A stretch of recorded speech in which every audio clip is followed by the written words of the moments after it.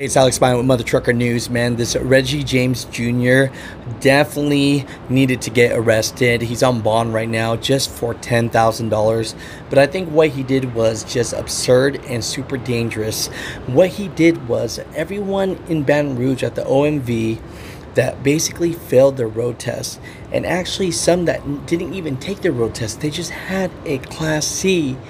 He was taking bribes for $1,300 to $800, and he would just put in the system and gave them a CDL. Can you imagine someone with no experience going down with 80,000 pounds on the road?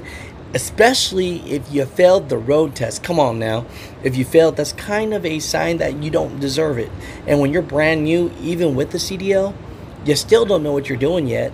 So can you imagine this guy just taking bribes and just giving people CDLs for the people that have failed the test? And second, make it worse, people that just want their CDL and he's taking 800 bucks. Mother truckers, comment down below. Definitely endangered a lot of people, and all I gotta say is, I'm glad he got caught up. Mother truckers, comment down below. What are your thoughts about this? But I think this was extremely ridiculous.